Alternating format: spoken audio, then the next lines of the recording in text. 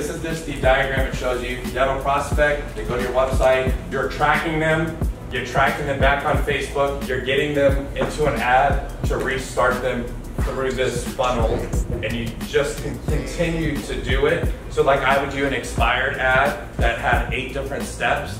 I would send it to all the expireds in the area. If whoever watches this first video, show them video number 2. Whoever watches video number 2, show them video number 3. By the time they got to 8, I was standing in front of their house and they were like, wow, we're going with this guy.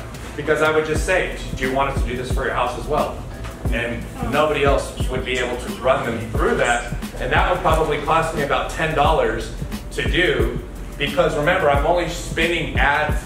The budget for ad 2, 3, 4, 5, and 6 are based off of if they did it based off of the first one.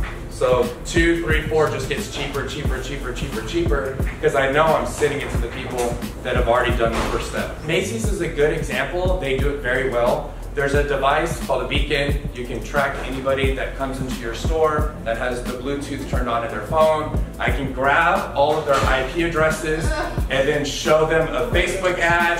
If they were in women's clothing for 10 minutes, they were in men's clothing for 10 minutes, and then they were in jewelry for 30 minutes. When they go back to Facebook, I'm showing them a jewelry ad from Macy's because I just retargeted them based off their IP address because their Bluetooth was on, and you've given us permission to grab that information. That's how massive this world is. Can you use beacons in real estate?